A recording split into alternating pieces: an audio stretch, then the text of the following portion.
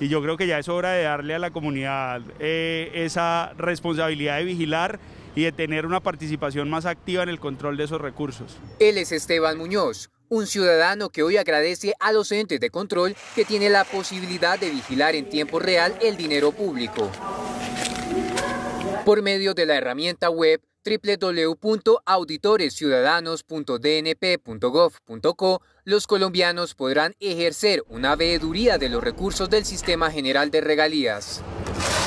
Esta es una herramienta para los ciudadanos, para todos los colombianos que efectivamente quieren saber qué está pasando con los recursos de sus regalías, qué está pasando en los territorios.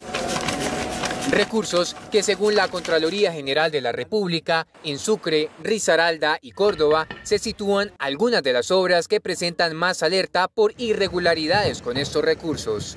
Nuestra gente, nuestros ciudadanos, cada uno de nuestros gobernantes puedan decirle a nuestros organismos de control qué es lo que está pasando y si están efectivamente llegando a tiempo o no estos recursos que son de todos los colombianos. Y es que para la ciudadanía, esta vigilancia en tiempo real debe ser un compromiso para el país.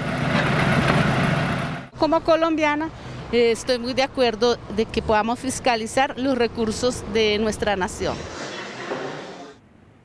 Según el DNP, el actual gobierno ha aprobado 7.364 proyectos de inversión por más de 28 billones de pesos. A la fecha, se han terminado cerca de 3.000 proyectos por más de 5 billones de pesos que han beneficiado a todas las regiones del país. Desde Bogotá, les informó Nicolás Amaya.